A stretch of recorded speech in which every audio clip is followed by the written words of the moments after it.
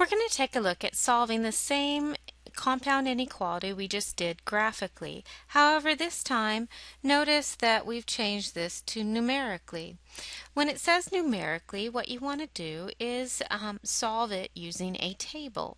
And there is a table feature in your calculator which we are going to use. We will first do this with a TI-89 and then we will go ahead and do it in a Casio. So let's take a look at the TI-89. Notice that I still have the graph from solving this graphically in the last video. Now we're going to go ahead and do this numerically in a table. If we go to our y equals, notice I still have the equations in y1, y2, and y3, just like I did before, where the left side is our y1, the middle is our y2, and the right side is our y3. So we're going to be looking for when y1 is less than or equal to y2, which is less than or equal to y3. So first thing you want to do is enter them in. We already have them in there.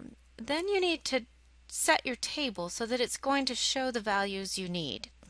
So we're going to go ahead and go to Table Set, which is in green above F4. So if you hit the diamond key and then F4, notice it'll ask you where do you want your table to start. Well, let's assume we don't know the answer to this, and we know negative 2 isn't too large, so how about we start this at negative 5. And I always suggest if you hit enter, this second part right here, if you arrow down, is a triangle, and then it says TBL, which is short for table, and it has 1 in there. What that's saying is to make each value in your table go up by 1. So it'll start at negative 5, then it'll show negative 4, then it'll show negative 3, and so on. I suggest starting with that table set, change in table, the triangle means change of, the change of table being 1. If you don't see your values with it as 1, go to 0.5, and if you still don't see it, then you can go to 0.1. But we're going to start with just 1. And notice enter equals save. So we're going to hit enter. And then notice it goes back to where we were. If you actually want to see the table, you have to go to Table, which is in green above F5. So you hit the diamond key and F5.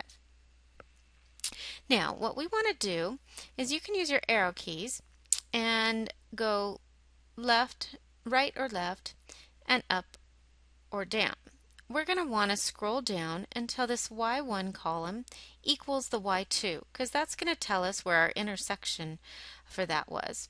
So I'm going to arrow down, and notice right here the y2 and the y1 are the same. That means this is where they are equal, and that's at x equals 1. So that's very important for us. So I'm going to arrow down just a little bit farther so I can see more of the table. And I'm going to compare what happens before this spot and what happens after it. If we find here where it's equal, and then we go just before it, notice that just before it, the y2 is negative 4, and the y1 is negative 2. That means that at this point, y2 is less than y1. And we want to know when y2 is greater than y1, because that's what our statement is saying. If I go to the other side of this point, notice that y2 is 0 and y1 is negative 2. In this case, the y2 is larger than y1, and that's what I want.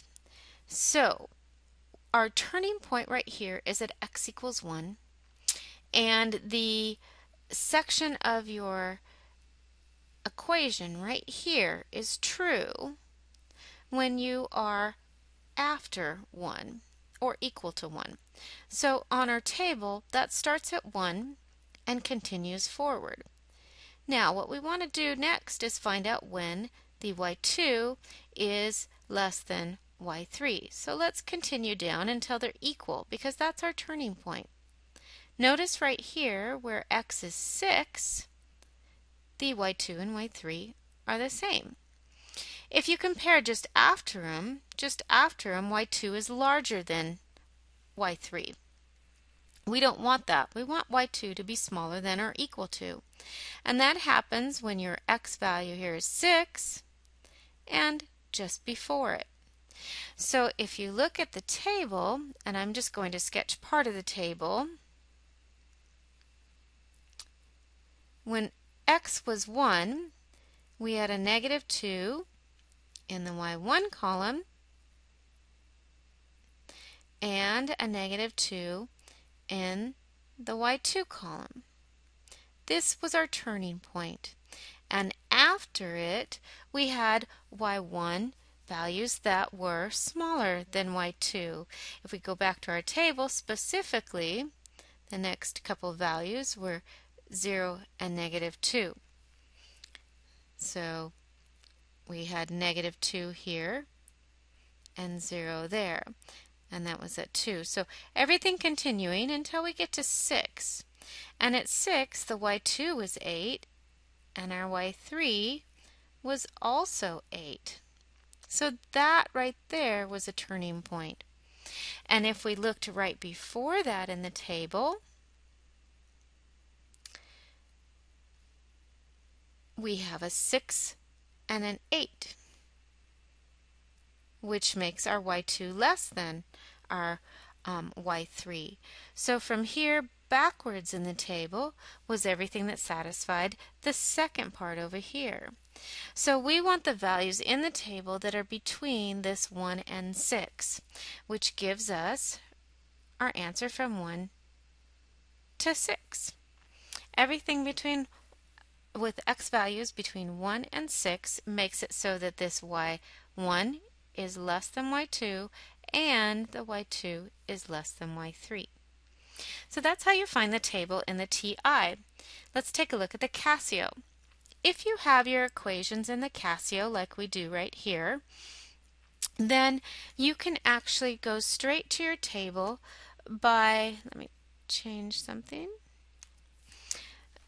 pressing the button that looks like a table, if you're in here, that's right next to the graph. So if you touch the part with the y equals, notice a dark rectangle goes around this screen. Whoops.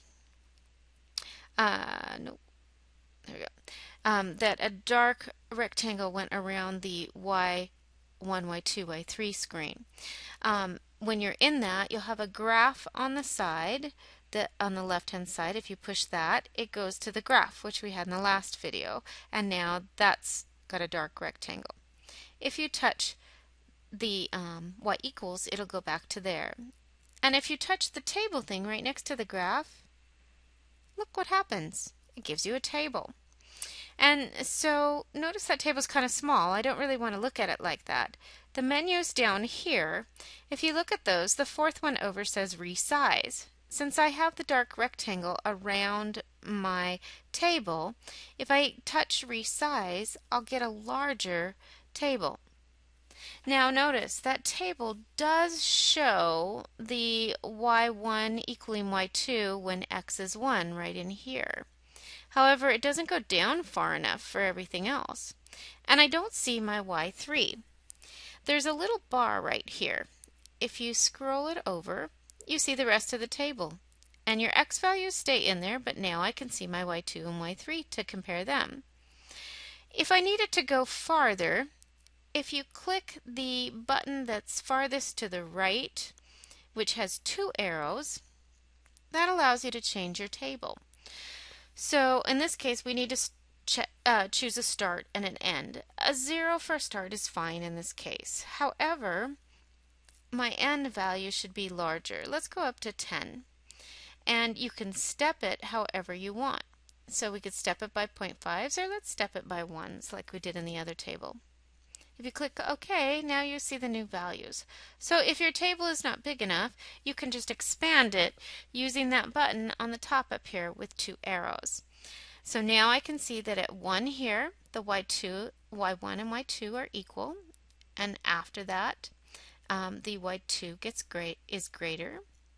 If I scroll over, I see my y3, and you can see that at 6, the y3 and the y2 are equal. And before that is when they're smaller. So you get the same values, just a little different way of looking at it in the Casio.